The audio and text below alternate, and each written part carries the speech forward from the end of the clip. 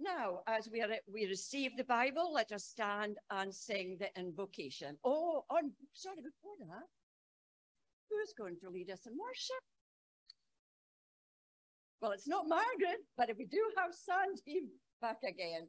Sandy Muirhead is right here, and if you weren't here, you'll enjoy your worship this morning, led by Sandy. A very warm welcome back again, Sandy. Nearly forgotten you, but we didn't. So please now stand and sing the invocation as the Bible is brought in.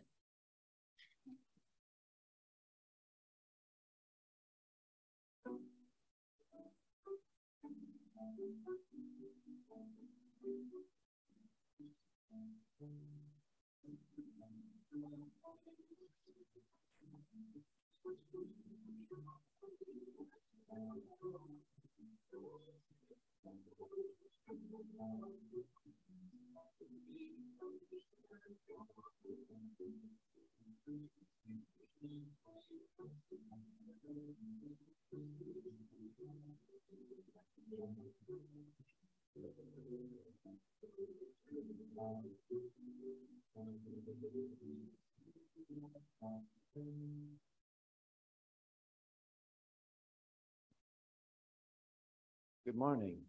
It's good to be with you again after last week. And I've just noticed something. I've got a screen down here, which I didn't see at all last week. And I was reading the words from up there, so it's much easier.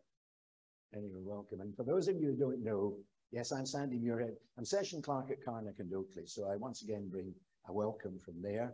Until 5 years ago, I was a lawyer in practice in Dunfermline for 40 years. And then I felt a call to this ministry to be a reader around this particular area and help out with Sunday morning worship. So it's good to be with you. I have a call to worship this morning. When I was here last week, I posed a question, what becomes of the brokenhearted? And my theme was partially based around Ginny Ruffin's song from the 1960s of that title. I talked about the need for us to become brokenhearted so that we can make ourselves right with God. And our hearts have to be guarded against the wiles of the enemy and purified. I also said it was extremely important that we actually want our hearts to be broken.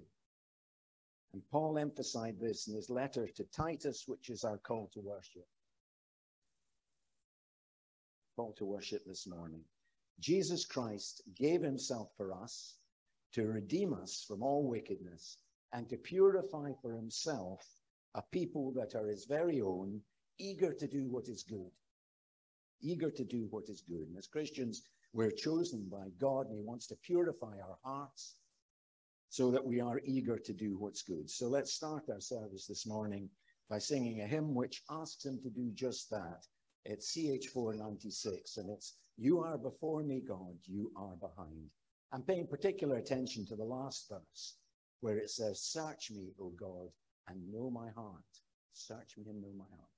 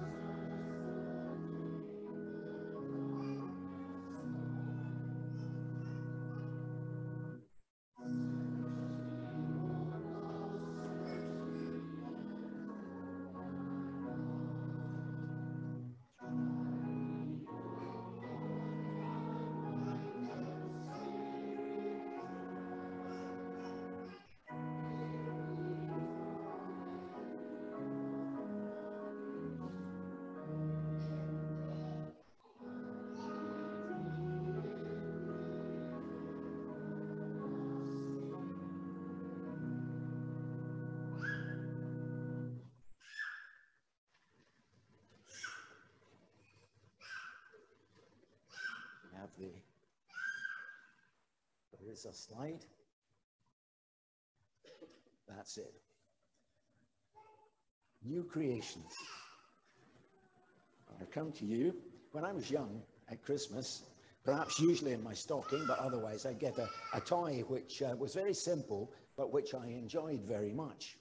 And it was really plasticine, and you all remember plasticine. Can I have the next slide? It's not called plasticine anymore. It's called modeling clay. Oh, it's the one that I gave you, one of the ones I gave you. There it is, modeling clay. It's called modeling clay now. It's not called plasticine anymore. And I like plasticine because it's really the poor man's Meccano. Now, you won't know Meccano, but a lot of you will remember Meccano. And it's all nuts and bolts, which I was never very good at. Being a lawyer, I certainly wasn't good with nuts and bolts, but I could do what I wanted with modeling clay. And you could mold it into anything, couldn't you? Modeling clay or plasticine. And so I molded one today, and we're going to show you this little guy. Oh no, it's another one. Oh no, that's the right one, I think. Yes, that's the right one. That's the one made out of plasticine. Good. Yeah, a good little model out of plasticine. So I molded him out of plasticine. But these days, you're more used to Play-Doh, I think. Now, yeah, he said, yeah, Play-Doh, that's good. I know my grandkids love Play-Doh. So that's the Play-Doh. And Play-Doh is a bit different. And I molded a wee guy out of Play-Doh. And here he is. It's the next guy. There he is. That's the Play-Doh. I'm afraid he's lost his nose, but he had his nose there. But that's the guy made out of Play-Doh. Now, Play-Doh is a bit different from plasticine, I'm told. Yeah, it is. Plasticine's based on oil, and Play-Doh is water-based. And that means that you can put Play-Doh in the oven, and you can bake it. And if you bake it, it becomes permanent. You make a new little fellow that you can't just squash up and use again. And so I have this little guy whose hat has come off. I'll try and put it back on again. I might put it back on, but there he is. He's been baked in the oven. And so you can't squash him up. He's there forever unless you break him. Yeah, he looks good, doesn't he? Although I think he might have had some damage in transit. But the point of this is that this is what God does for us. He molds us. And he wants us to be like him. He wants us to follow him. He wants us to follow Jesus and to be purified by him. That's the more we follow him. And then he bakes us. And how he does that is we have all lots of trouble in this world, lots of things that happen to us which we don't like. But we learn from him. We become better people. And so he wants us to be new creations, like this little fellow here, permanent new creations. And that's what we're going to sing about. There was a chap called Paul in the Bible who said that we are new creations. And we're going to sing about that now.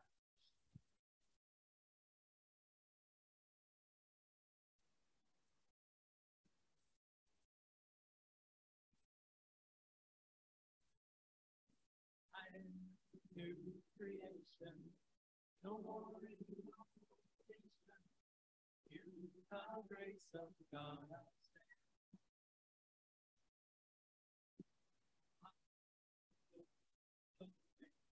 I hold to speak some here in the grace of God, and now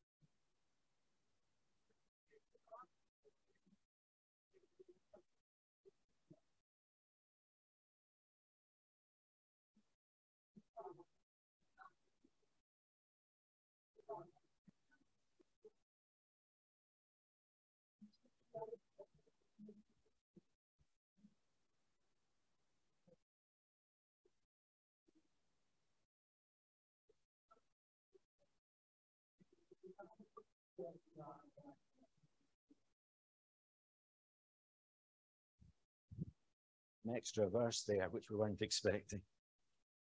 Now, our prayer. Let's pray.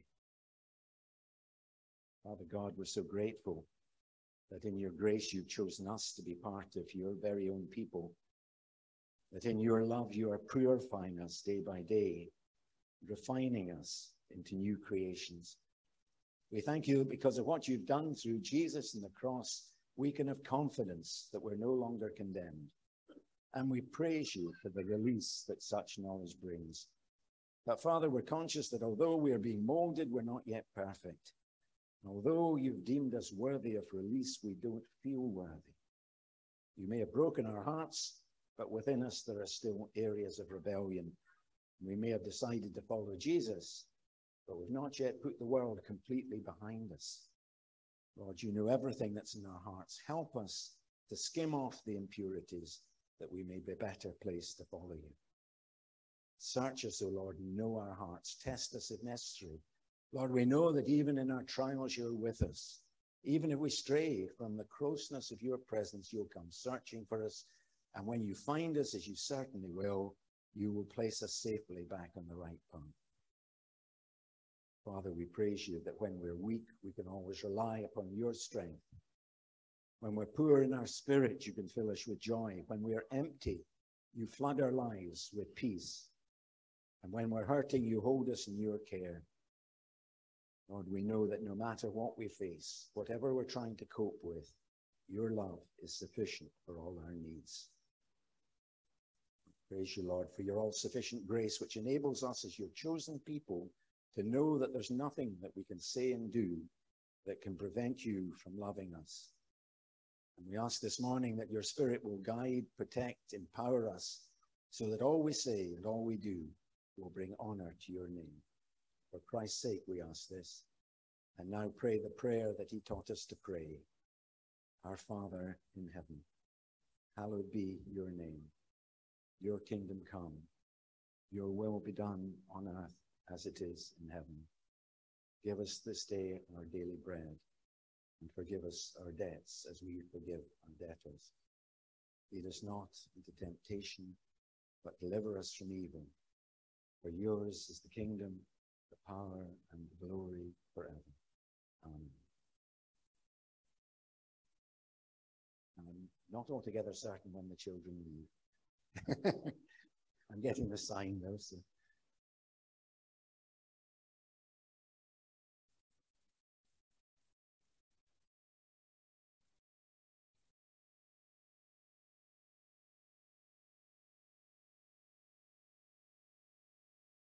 Bye-bye.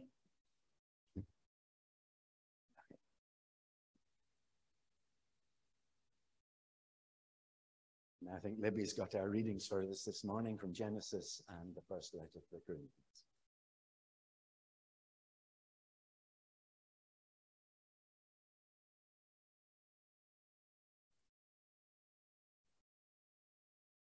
Hear the word of God from Genesis chapter 4. Adam lay with his wife Eve, and she became pregnant and gave birth to Cain. She said, "With the help of the Lord, I have brought forth a man." Later, she gave birth to his brother Abel. Now Abel kept flocks, and Cain worked the soil. In the course of time, Cain brought some fruits of the soil as an offering to the Lord. And Abel also brought an offering, fat portions from some of the firstborn of his flock. The Lord looked with favor on Abel and his offering, but on Cain and his offering he did not look with favor. So Cain was very angry, and his face was downcast. Then the Lord said to Cain, "Why are you angry? Why is your face downcast? If you do what is right, will you not be accepted? But if you do not do what is right, sin is crouching at your door. It desires to have you, but you must rule over it." Now Cain said to his brother Abel, "Let's go out to the field." While they were in the field, Cain attacked his brother Abel and killed him. Then the Lord said to Cain, Where is your brother, Abel? I don't know, he replied. Am I my brother's keeper? And now we turn to Paul's first letter to the Corinthians, reading from chapter 3, from verse 18 through to chapter 4, verse 7. Do not deceive yourselves. If any of you think you are wise by the standards of this age, you should become fools, so that you may become wise. For the wisdom of this world is foolishness in God's sight. As it is written, he catches the wise in their craftiness. And again, the Lord knows that the thoughts of the wise are futile. So then, no more boasting about human leaders. All things are yours, whether Paul or Apollos or Cephas, or the world, or life or death, or the present, or the future, all are yours. And you are of Christ, and Christ is of God. This then is how you ought to regard us, as servants of Christ, and as those entrusted with the mysteries God has revealed. Now it is required that those who have been given a trust must prove faithful. I care very little if I'm judged by you or any human court. Indeed, I do not even judge myself. My conscience is clear, but that does not make me innocent. It is the Lord who judges me. Therefore, judge nothing before the appointed time. Wait until the Lord comes. He will bring to light what is hidden in darkness and will expose the motives of the heart. At that time, each will receive their praise from God. Now, brothers and sisters, I have applied these things to myself and Apollos for your benefit, so that you may learn from us the meaning of the saying, do not go beyond what is written. Then you will not be puffed up in being a follower of one of us over the other. For who makes you different from anyone else? What do you have that you did not receive? And if you did receive it, why do you boast as though you did not? Amen. And may God add his blessing to the reading of his word.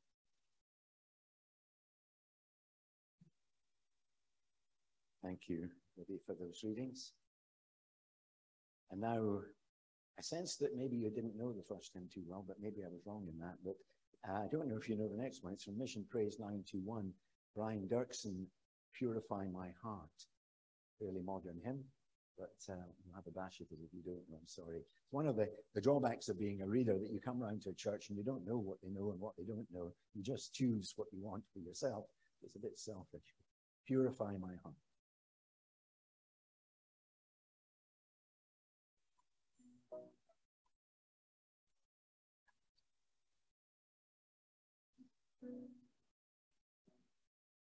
Purify my heart, let me be as gold and precious silver. Purify my heart, let me be as gold, pure gold, refined as fire. My heart's one desire is to be holy, set apart for you, Lord. I choose to be holy, set apart for you, my Master, ready to do your will.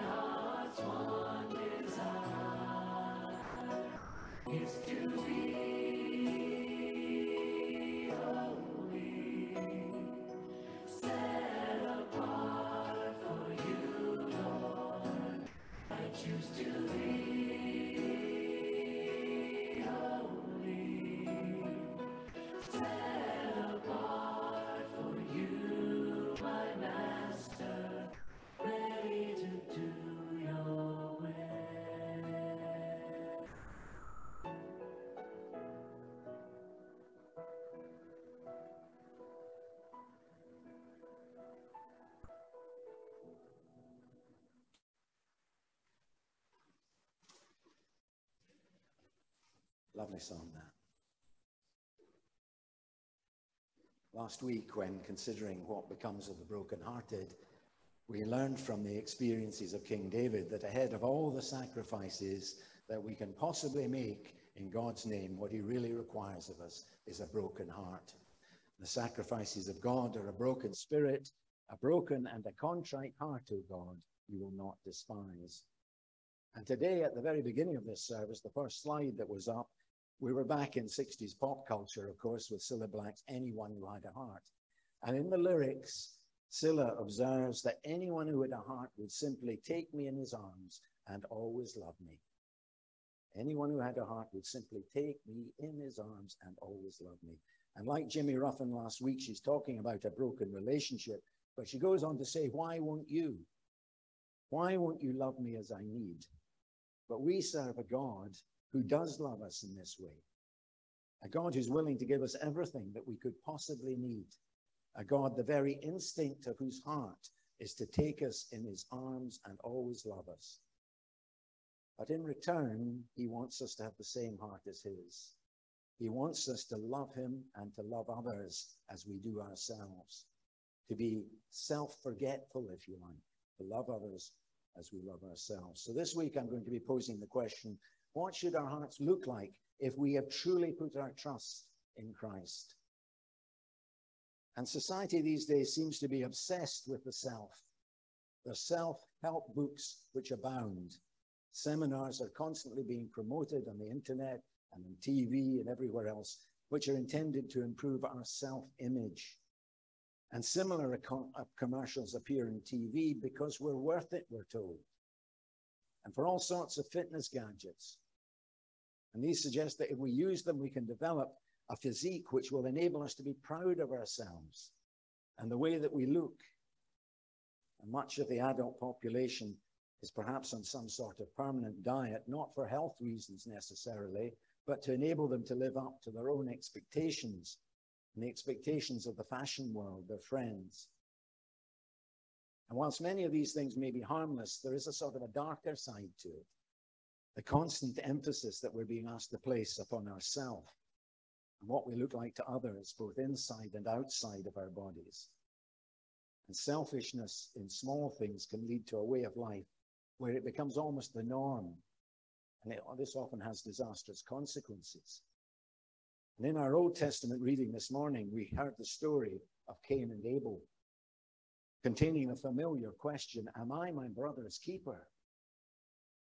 After God had expelled Adam and Eve from the Garden of Eden because of their disobedience, Cain killed his brother Abel because of his jealousy. Because God had found Abel's sacrifice to him acceptable, but he'd rejected Cain's.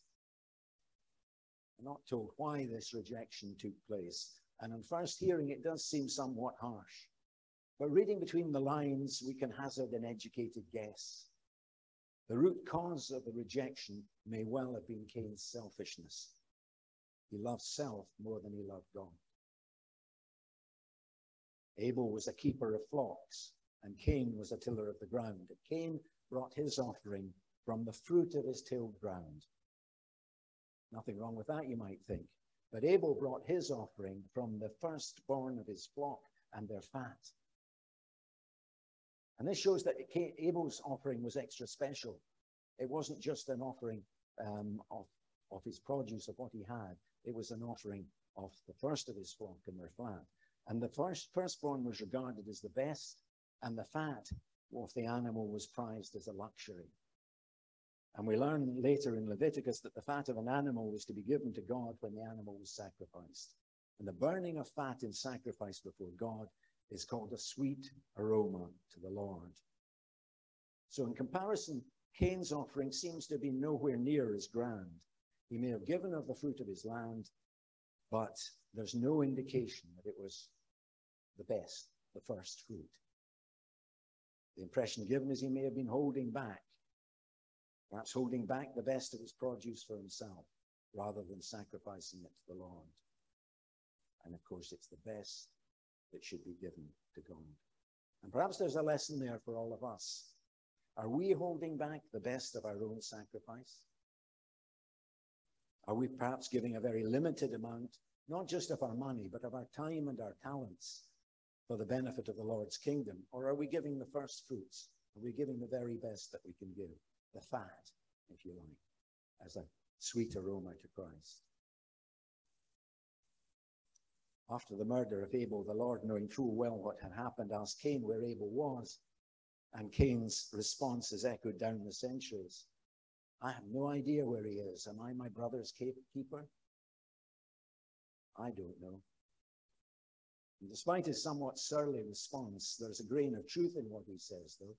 No one is the absolute keeper of another person, and that we're not responsible for another's safety when we're not present and what they're thinking. But on the other hand, everyone does have responsibilities that they shouldn't shirk. We know we shouldn't commit violent acts against our brother or a sister, and nor should we allow others to do so. And Cain's reply, though, seems to indicate a total lack of any empathy, of any feeling at all for his brother. It doesn't really matter to him what his brother's doing or where he is. And of course, he knows he's dead. And this leads us neatly into the text of our New Testament reading this morning, which focuses upon Paul's first letter to the fledgling church at Corinth. And 3 years ago, in the heady days pre-COVID, my wife and I were fortunate enough to visit the ruined site of Corinth. I don't know if anyone here has been there. It's very interesting to walk through the ruins of old Corinth and think about Paul, think about where he lived, where he taught, and walking the same streets that he would have walked. And in particular, there's a big hill over Corinth, and it's the same view Paul would have had of that hill. It hasn't changed any. You could almost feel his presence as you walked around the ruined streets. And the church at Corinth, when Paul was writing, may have been young, but it was already battling with the selfishness of Cain. It was filled with division. It had originally been planted by Paul, but other evangelists had come along after him. And as a result, different people had formed different relationships with different ministers. It happens. So one person was mentored and discipled by Paul, and another perhaps by Apollos, who was another great teacher, and so on.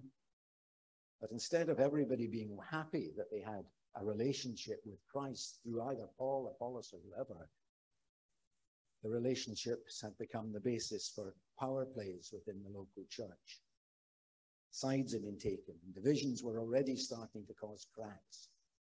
One person would argue that he should be a leader because he was a disciple of the great Paul, and another that he should be in charge because Apollos had spoken so much better.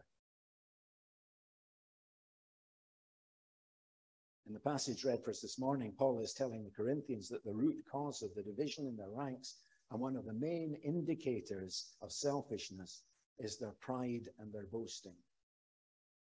That is the reason why they can't get along with each other. And it's also the reason why we as a human race can't get along with each other, isn't it? Pride and boasting. Probably the reason why there's no peace in the world. More often than not, when relationships are disrupted, the root cause is pride. When you really boil it down, the root cause is pride.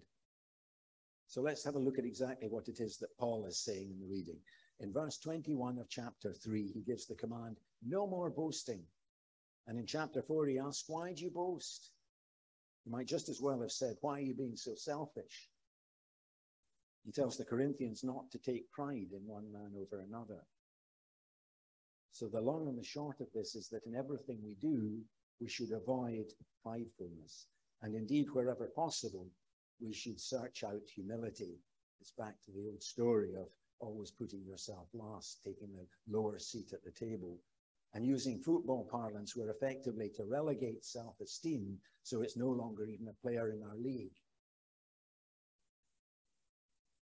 Until the 20th century, traditional cultures tended to believe that the root cause of all the evil in the world was people thinking too much of themselves.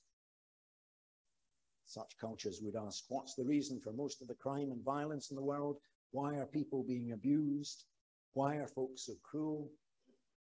And traditionally, the answer was always what's known as hubris, not a common word these days. We recognize it, but don't always understand it. Hubris. And it's actually the Greek word for pride, hubris, or thinking too much of ourselves. And I looked the word up in the dictionary when I came across it and found that another meaning for it is superciliousness. Superciliousness. And that brought me up with a bit of a start, because I remember when I was in my early 20s, and often an early 20-year-old can act a bit pompous at home. And my mother used to say to me, Sandy, don't be so supercilious. I remember it well, and I've often told this story. It's all down to pride and hubris, thinking more of yourself than it's worth. These people who were supercilious thought they were the bee's knees. But in our modern Western culture, we seem to have developed the opposite point of view, because it seems the basis for modern education and the way we treat our prisoners in the jails, the foundation for most of our laws, and the starting point for modern counseling is the opposite of our thinking, the traditional concept of hubris. They think too much of themselves. Nowadays, many believe that people misbehave because they actually think too little of themselves. They lack self-esteem, rather than because they have an excess of it. They do wrong because they have a low view of themselves rather than a too high, lack self-esteem. And you may or may not agree with this, but what's intriguing is that in 1 Corinthians, Paul gives us an approach to self-esteem, which is totally different from traditional and modern cultures. In today's passage, Paul talks about 3 things. And these aren't my words. I've actually looked this up. So it's not me saying this. He talks about 3 things. He talks about the natural condition of the human self, otherwise the ego, self-transformation, the secret which Paul himself had discovered. That's the way to transform oneself, a bit like self-help using the Bible, which is what we should all be doing. Self-transformation. And thirdly, how our sense of self can be transformed and how we can become new creations. Rather like what I was talking to the children about. So let's have a look at this. What does Paul have to say to the folk at Corinth about the natural condition of the human person, their ego, if you like? In verse 6, he urges them not to have more pride in one person over another. And that's pretty obvious, you might think. Of course, pride in this context is wrong. However, here Paul's not using the word hubris when he talks about pride. Apparently he's using a different word altogether. It's physio, which I'm told is an unusual word in Greek, because used literally it means overinflated, swollen, distended beyond its proper size. And it's similar to the word bellows. You can think about bellows and how they operate. And Paul is trying to teach his readers something particular about the human self, something that comes directly from the heart. We're back to it being a heart matter. Can you imagine for a moment something that might have become distended because too much air has been pumped into it? So much air that it's overinflated and ready to burst. A balloon, perhaps. And Paul says that our ego, the overinflation of our ego is like that. That there's got to be a bursting point. And have you ever thought about the fact that you don't notice some of the parts of your body until there's something wrong with them? Yes, some are laughing there. When we're walking around, we're not generally thinking about how fantastic our toes are today.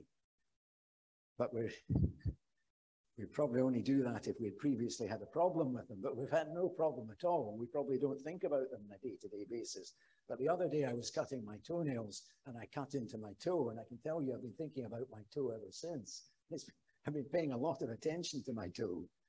All of a sudden, from being quite innocuous, it's become quite noticeable. So it becomes a fact that we only notice parts of our body when things go wrong with them. But the ego is always drawing attention to itself. It's always saying, look at me, please look at me. It's always making us think about how good we look. Are we good enough to go out today? Are we good enough to go to church today? Or how bad we look? No, I look terrible today. I can't possibly go to church. And I'm not talking about you. I'm talking about me. We do that. And so it wouldn't be hurt unless there was something wrong with it. And if I'm hurt by being called names, if any of you have been hurt by calling names, it's because there's something wrong with your sense of self. Ego drawing attention to itself. It's saying, look at me, I'm important, and for this reason, it needs to be relegated. It's not always easy. And in his famous chapter on pride in his book, Mere Christianity, which I just happened to have, so I brought it along, C.S. Lewis, I don't think you ever read it, it's worth a read. C.S. Lewis says, and this is interesting, pride gets no pleasure out of having something, only out of having more of it than the next person. Pride gets no pleasure out of having something, only of having something more of it or something better than the next person. We say that people are proud of being rich or clever or good looking, but they're not. They're proud of being richer or cleverer or better looking than others. And if everyone else became equally rich or clever or good looking, there'd be nothing to be proud about. That's so true, isn't it? When you think about it, we can't be proud about something that we possess if everybody else has it as well. And Paul says that as well as being overinflated, our ego is also quite a fragile thing. It thinks it's important, but really it's not. Anything that's overinflated is in danger of bursting or being burst, like our balloon earlier. I read somewhere that a superiority complex and an inferiority complex are basically the same thing. They're both the result of overinflation. One is capable of being burst, and the other is the state that exists after the bursting has taken place, deflation. So they're both arising out of the same cause. And it all comes back to pride. And that's what Paul's talking about to the Corinthians. All these people who are fighting over and claiming a special relationship with him are being so egotistical. And as a result, they are manifesting a tremendous amount of pride. They have to use their relationships for one-upmanship in the church. That's all that they can see. They have to be topped on. And Paul wants the Corinthians to know the difference that the gospel can bring to our egos. And in verses 3 and 4, he tells them how it completely transformed his own view of himself, so that his ego operates in a completely different way from the way it did previously. He says, I care very little if I'm judged by you or by any human court. Indeed, I do not even judge myself. My conscience is clear, but that does not make me innocent. It's the Lord who judges me. Paul is not looking to the Corinthians or to any human court for the verdict that he is a somebody, that he is a great chap, and that his teaching is better than somebody else. He doesn't care what people think of him as long as he's doing God's will. He knows he's doing God's will. He's close enough to understand that. And he's developed a humility that comes from a broken and a contrite heart. He's relegated his ego, his sense of self, so that it's no longer playing in his league. True humility means we should stop connecting every experience and every conversation and every activity with ourselves and putting us in the center of these activities. In fact, we should stop thinking about ourselves altogether. And it's not always easy to do at all, nothing easy at all. We're always thinking about ourselves because we're always with ourselves. But it's sometimes called the freedom of self-forgetfulness. Once we have forgotten about ourselves, we're free. We actually feel a freedom to go and help others. And it brings the peace that only forgetting ourselves can bring, the peace that Jesus talked about on the night before he was betrayed, the peace that he gave to his disciples, not as the world gives. Now here we can turn to C.S. Lewis again, who said, humility is not thinking less of yourself. is thinking of yourself less. It's not thinking less of yourself, it's thinking of yourself less. And the moment that we believe in the gospel, God imputes Christ's perfect performance to us as if it were our own. We don't deserve it, but he does it because we have placed our faith in him. We're new creations. No more in condemnation. No matter what we've done, he judges us as perfect. Once our heart is broken by God, we no longer need to do things to make ourselves feel good or to impress others. We still do. We don't need to. We shouldn't. But we still do. The only person we really need to impress is God. And to him, if we're in Christ, it's Jesus as well, of course. We're already impressive to them, but we need to show it. Indeed, we're more than impressive. Because now I'm going to come to one of my favorite verses in the Bible. I use it a lot. It's from 1 Peter. Each one of us is God's treasured possession. Peter says in his first letter, you're a chosen people. He's writing to believers. You're a chosen people. You're a royal priesthood. You're a holy nation. You're God's special possession. That's what we are. We're God's special possession. But why? Peter goes on to say, because I've chosen you so that you may declare the praises of him who called you out of darkness into his wonderful light. That's the reason. If we're a treasured possession of God, how can we possibly worry about what other people think of us? About how they ignore us sometimes, about what we look like in the mirror before we go out in the morning. Like Paul, we have to relegate our egos so they're no longer clamoring for our attention. And if we're able to do this, then maybe, just maybe, we can walk in God's freedom to the end of the way. And so let's sing about that now, walking in God's freedom to the end of the way. Lord of creation, to you be all praise. CH4 500.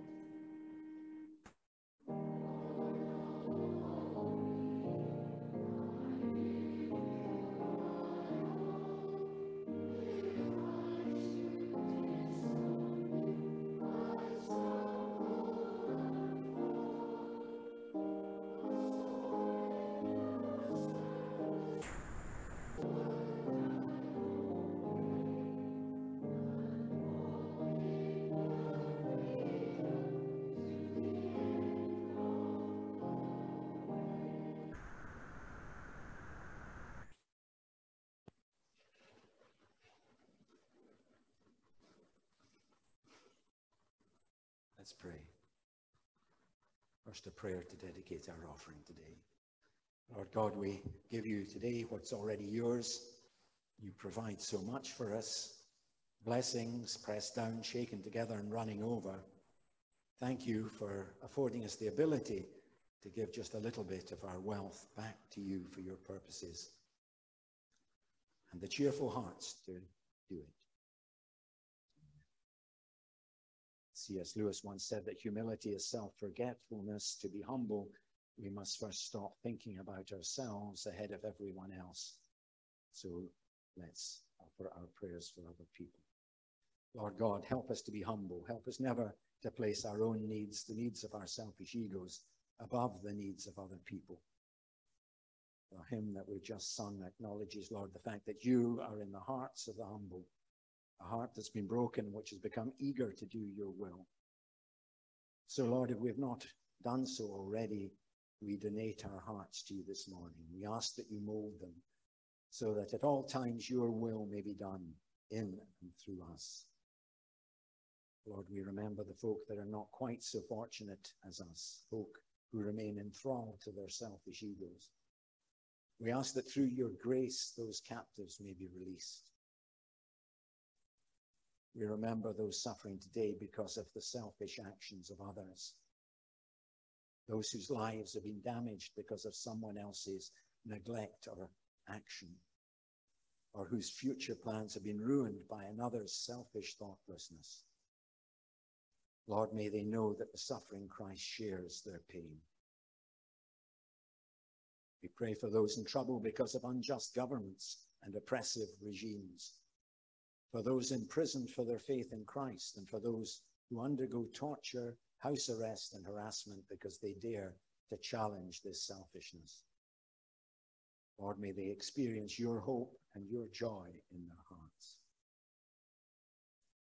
We pray for those who suffer because of their poverty, for those who are hungry and even starving to death in a world of plenty, and for those who selfishly consume an unfair share of the world's resources, keeping others poor and in want.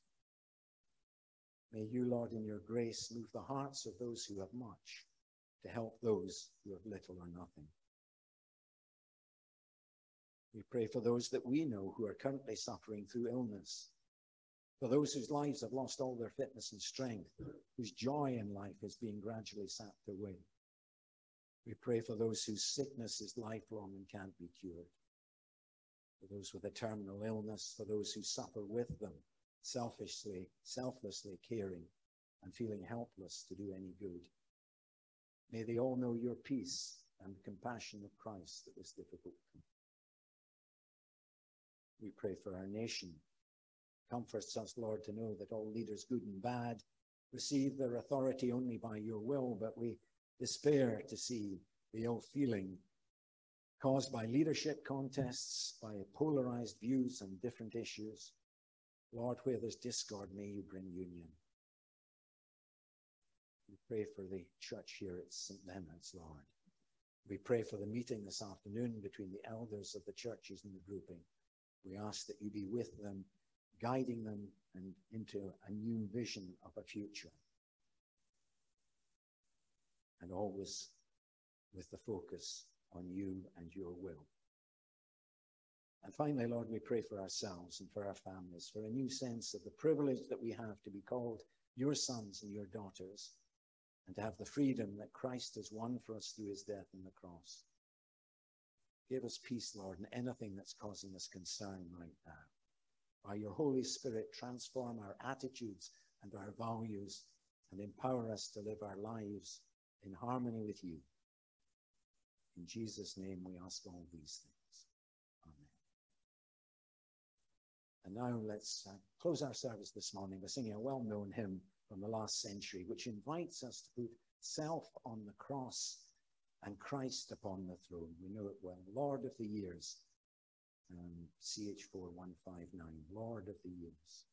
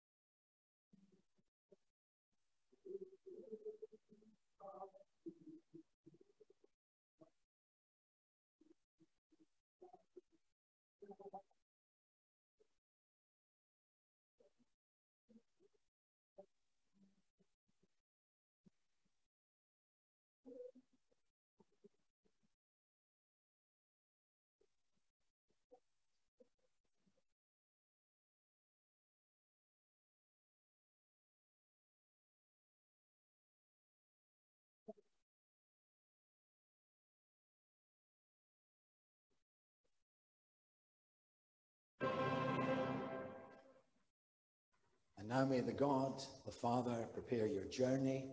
May Jesus, the Son, guide your footsteps. May the Spirit of life strengthen your body, and the Three-in-One watch over you on every road that you may follow in the week and weeks that lie ahead.